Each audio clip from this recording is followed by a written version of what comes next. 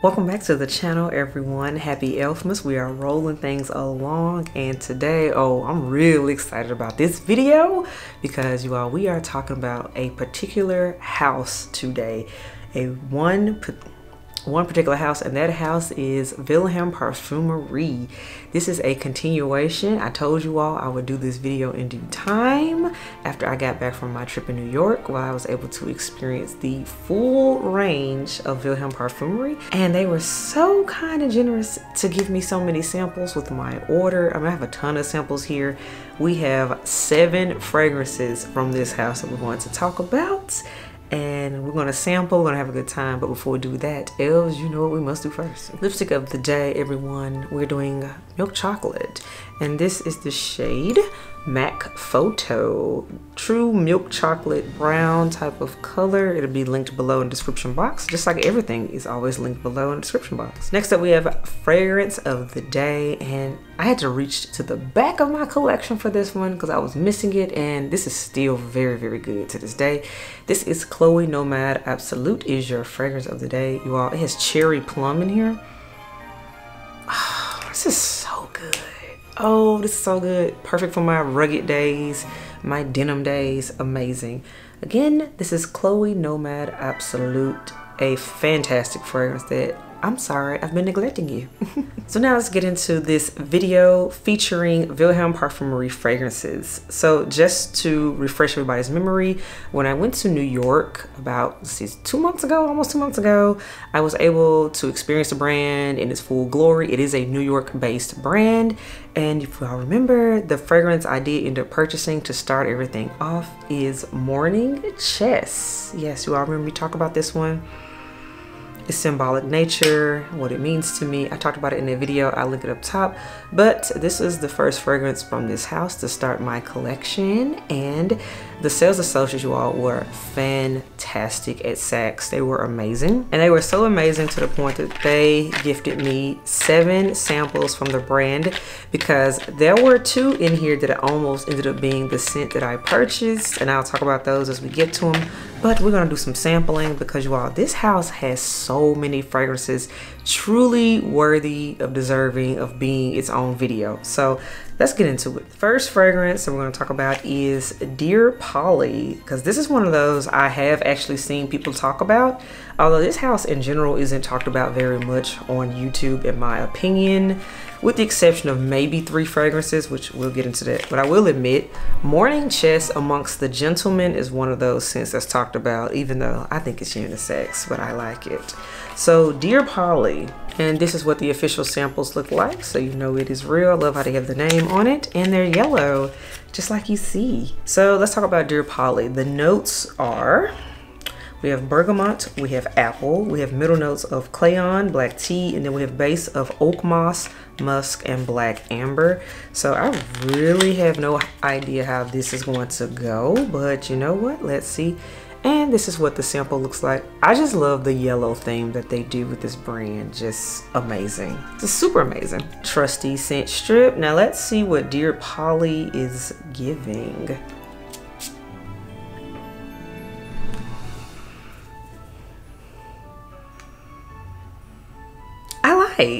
I like Dear Polly. Okay. I see why Dear Polly gets some traction. This is cute. The tea in here, that crayon tea, that black tea in here, I smell it. It's fruity, but with a tea scent. So this would be a good morning scent, a very calming morning, early morning type of scent in my opinion. Okay, Dear Polly, I do like. Again, that is from Vilhelm Parfumerie, which all of these are Vilhelm Parfumerie, and Dear Polly is the one we just talked about. It is a yes, I like her. The next fragrance we're going to talk about from the brand is London Funk.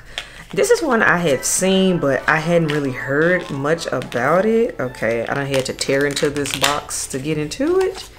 So, okay, let's see what London Fog is supposed to give. So we have top notes of juniper, basil, caradone, bergamot. We got some black currant bud, driftwood base, vetiver, yerba mate, cedarwood, ambergris, and sandalwood. I have no idea where this is gonna go either. Because a lot of times you all, I know brands list notes and all that, but look, a scent smells like what it's gonna smell like. Okay, this is a man scent. This is definitely a man. The juniper in here makes this a man scent, but it has an incensey vibe to this. It does. This is giving man cave. So I can definitely see a man wearing London Funk, which I do have the pictures up of these so you all remember what I'm talking about, but okay. I like it. I can't wear this. Again, this is so masculine, but I like it. Very incensey, kind of leathery. Okay, I get the juniper for sure. Okay, London Funk is definitely giving man, so it's nice, but I can't wear this. Next fragrance we're going to talk about is Chicago High. So I like the name of this one.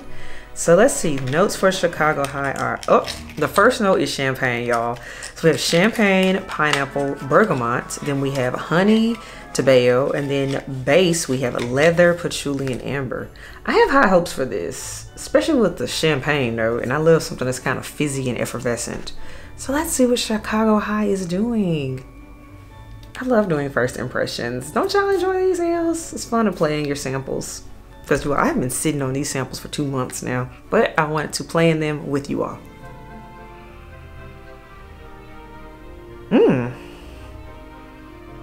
I smell the honey mixed with the leather in here. This is unique. This is one that's very unique. This is one I would have to really wear on the skin because this is interesting. I don't know how I feel about this. I was hoping I would love it first and fifth, but oh no. This is very exotic. So again, what scent is this one? This is Chicago High.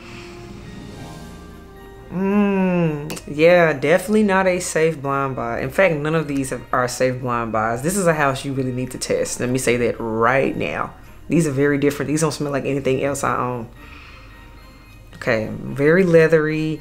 That one's definitely unisex, but leaning on the masculine side. So again, Chicago High is the one we just sampled. Okay, y'all, this next one I know y'all want to hear about, and I know that's probably why some of you all even clicked on this video. This next one is one that's starting to get some more traction on YouTube, even though it's not necessarily a new scent, but this is going to be an It Girl scent for 2023. Mark my words right now. I'm telling y'all, this is going to be that girl. And Mango Skin, because I'm already seeing more traction of this. I did smell it when I was at Counter. This was one of the ones that I smelled that was already on my radar. And truthfully, I almost got it in the moment. But I was thinking, girl, it's October at the time. It's gonna be fall. You ain't finna wear no mangoes. You're not going anywhere that requires a mango scent. So I did not get it. Plus, like I say, I love the morning chest more. But again, back to Mango Skin. Notes, we have top blackberries, mango, black pepper. Middle we have wild orris, black lotus, jasmine, and then base we have patchouli, vanilla, and pink sugar. So I can already tell you this one is going to be very, very feminine. And I'm very glad I have a sample of Mango Skin since it was on my almost bought it at the moment list. Yeah. Spring, summer 2023 Mango Skin for sure. I like, you can smell that pink sugar at the end, y'all. It's definitely right there to tell you. The mango is like a true fresh mango. This is a spring, summer scent, hot weather. Even with spring, it needs, I'm talking May, late spring. I like this. So glad I have a sample of it to play in it so that I can truly say that even in the moment when I was smelling a whole bunch of things, no, I do like Mango Skin. This is very, very nice. Another thing I want to point out too is the price point of this brand while we're here. I like the fact that the 50 ml bottles, which is what I have right here, they're $150. And for a niche brand, especially a brand that's sold as say Saks, that's very, very good. I mean, you can spend $150 on a designer fragrance at Sephora nowadays. I'm just saying. So for the 50 ml, I think that's very good. Now the 100 mils are $245. But still, for this to be a niche brand, I'm not mad at this price point. Else, let me know what you think in the comments below. But yes, I do absolutely love Mango Skin, and yes, you will see it in 2023. I will get a full bottle of that one. The next one is called Smoke Show. Smoke Show, everyone. I like the name of that. It just sounds kind of bad, or very femme fatale. So, okay, you all, Smoke Show. We got, okay, I got to tear into this one too. Notes of pink pepper, saffron. I like saffron this year. I'm already intrigued.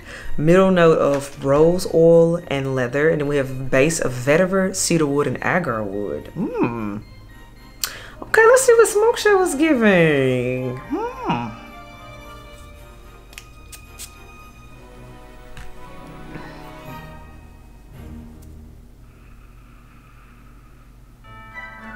Okay, the leather in here. Okay, Vilhelm Parfumerie's leather note overtakes everything else in their fragrances. If leather is in it, it's going to overtake everything. I see that now.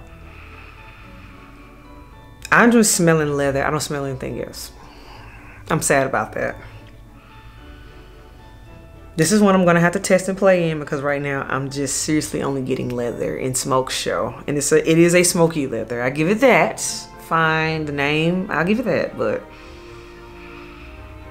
I wanted more. I'm not getting that. So I'm glad I have a sample, so I will be testing these and playing in these on skin, but off first impression, I'm let down. And that again is Smoke Show. All right, you all, we are making our way down to the last two. So this next one also almost went home, was full bottle worthy at the time. And you all, this one, Opus Core. You all, this is one I think is highly slept on, and I've been holding out on speaking on this fragrance until I did this video. I know we talk about morning chest. I know we talk about mango skin. I know we talk about what's that, Poets of Berlin, which by the way, that is so overrated. It did absolutely nothing for me. That is an overhyped fragrance, and I didn't even ask for a sample of it because I was like, why is this hyped? So anyway, Poets of Berlin, no. But Opus Core, slept on. Let me tell y'all right now. So let's get into the notes. Top notes of Sicilian lemon, acai, and then we have middle of raspberry, magnolia, violet, and then base we have sandalwood, skin musk, and amber. You all, this is a springy morning type of scent. That's how it was described to me by the sales associates, and they did not lie. But let's reacquaint ourselves with this scent because it's been a few months.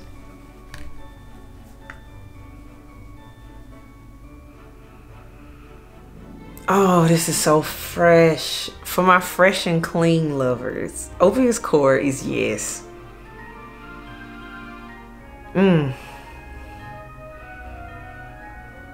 This is a skin scent. This is when you talk about a fresh skin scent, but you can still smell it. This is my idea. Opus Core, you all. So put it this way, for those that like, say for example, the new MFK scent, the 724 fragrance that came out for 2022. But everybody thought that was just such a clean scent, and then of course the price point, you can get this one for 150, and it's in that same family. And personally, Opus Core is better. I said it's better. Oh, this is one of the ones that I almost went home with a full bottle of this. Very, very nice. This is a spring scent. I want this one for spring 2023. I can tell y'all that right now. Opus Core, hands down, beautiful fragrance and completely slept on by this house.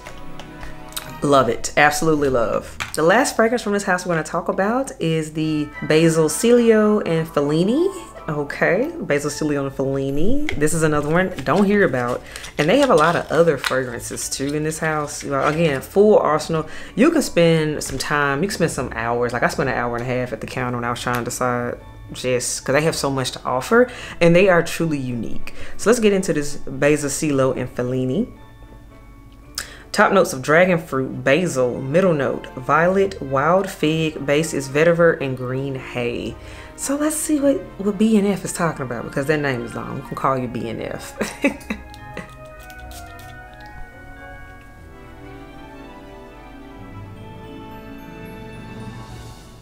Okay, this is very, very fresh. I smell basil in here.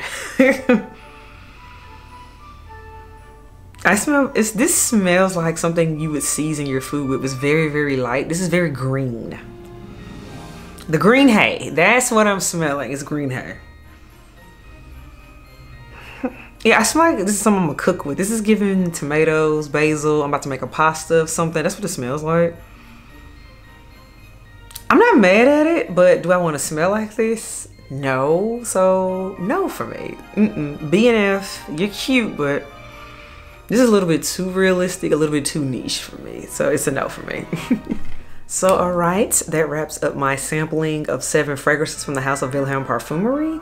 All in all, this house is truly unique. As you can see, this is a house, as you can notice, you can tell this was a very hit or miss house for me and my nose.